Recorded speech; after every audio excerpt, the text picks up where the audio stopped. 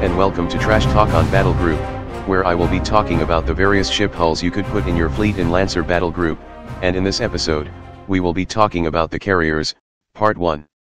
Carriers in Lancer Battlegroup are actually close-range combat vessels that excel at being around range 2 or 3, due to the fact that the sheer distance involved in a typical naval battle would mean that travel time for escorts and fighter to go back and forward would take way too long. You also get to have 2 carriers max per battle group, so they are somewhat expendable compared to the really big ship.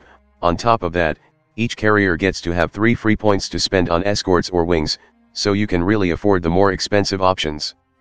The GMS carriers, like their frigates counterparts, are very average but still very useful vessels that can be slotted into any battle group easily. They are also quite cheap at 4 points each. You will also notice that while carriers are a tad more fragile than frigate, they are a lot harder to be hit thanks to their higher defense, which don't matter to missiles, so look out for them. The Amazon is a carrier good at one thing: all the fighters. You get 4 goddamn wing slots, enough for any crazy ideas you could think of, and on top of that, thanks to its straight, rapid printing, you don't have 3 free points, you have bloody 4 to spend on your wings, and that's a lot of wings. You also have a limited system that can be used to fully repair any wing, even when they are destroyed, so you always have fighters no matter what, unless the ship exploded. Also, here's one thing you should remember: wings are not affected by area target damage at all, so despite their low health, they can be quite resilient. Actually, 2 things you should remember: while Legion Drone Nexus, Fighter Wing, and Bomber Wing seems very boring compared to having goddamn Barbarossa Chassis Wing, they can double stack.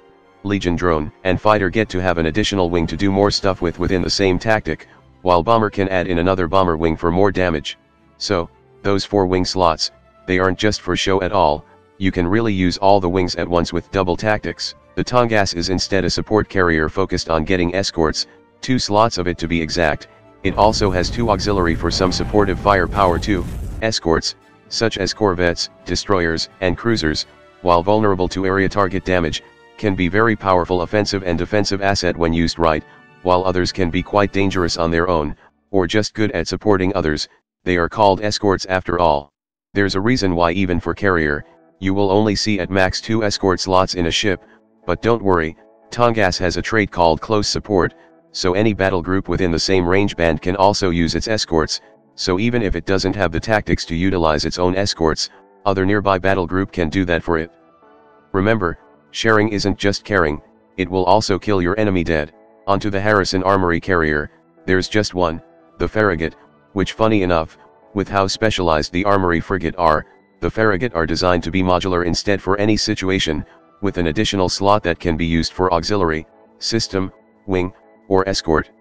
While it is a tad more expensive than the GMS carrier at 5 point, it is a more flexible design, and its straight, fleet coordinator, allows for a single frigate to screen for 2 ships at once, meaning 2 big capitals would benefit from the protection, and it will keep the capitals alive longer for sure, especially the battleship. And that's basically it for the 3 carriers I have reviewed, from the Amazon that will rain a constant stream of wings, the Tongass that can support its allies well with its escorts, and the Farragut that can coordinate the fleet for optimum defense. Anyway, that's all for now, and I will see you all next time. Hello there, if you like this video, please subscribe to my channel and click that notification bell button. If you really want to support my channel, you could visit my Patreon page, or buy me some coffee, links in the description. Anyway, have a nice day.